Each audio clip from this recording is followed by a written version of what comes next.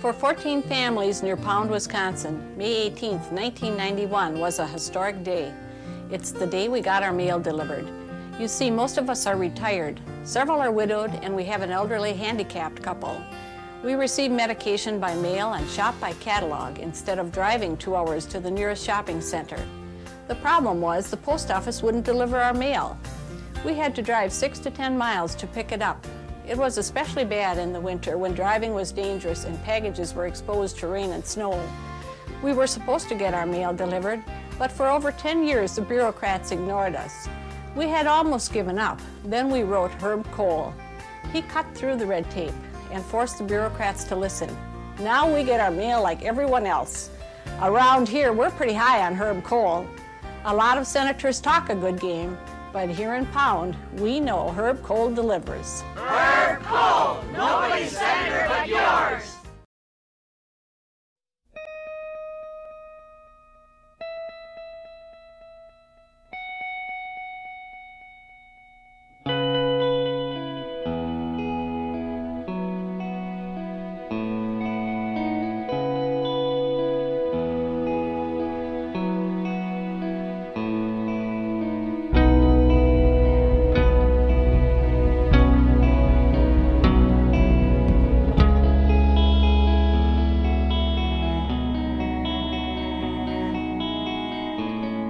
As a young man, he worked stocking shelves and sweeping up in his parents' grocery store. And over the years, he helped build a few neighborhood stores into one of the most successful businesses in Wisconsin. Kohl's stores were known for honesty and decency, an attitude that started with an open office door and a man the employees called Herb.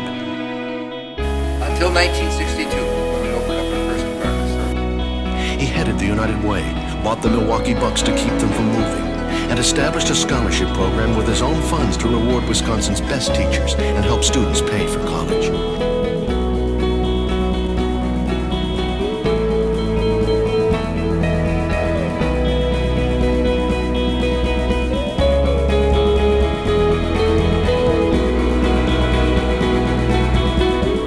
I'm so pleased with the job Herb Kohl is doing.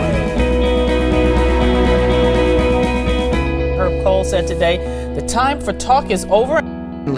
This year, got the Senate and the House to agree to require that every handgun be sold with a safety device. We call it a trigger lock.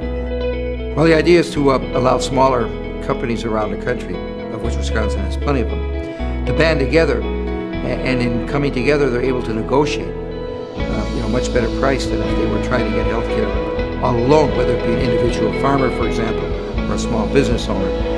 He's the only one who's ever proposed anything like this, or come forward with some type of money instead of just standing back there and jaw-jacking and saying, this is what we should do. Herb Kohl, nobody's senator but yours.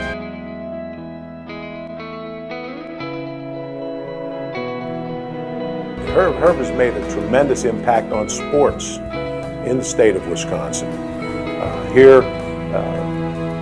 Very instrumental in us building the Kohl Center. I want to say how proud I am of all the soldiers at home and abroad who serve our country with honor. I want you to know that we understand the sacrifices you make on a daily basis in order to protect our country.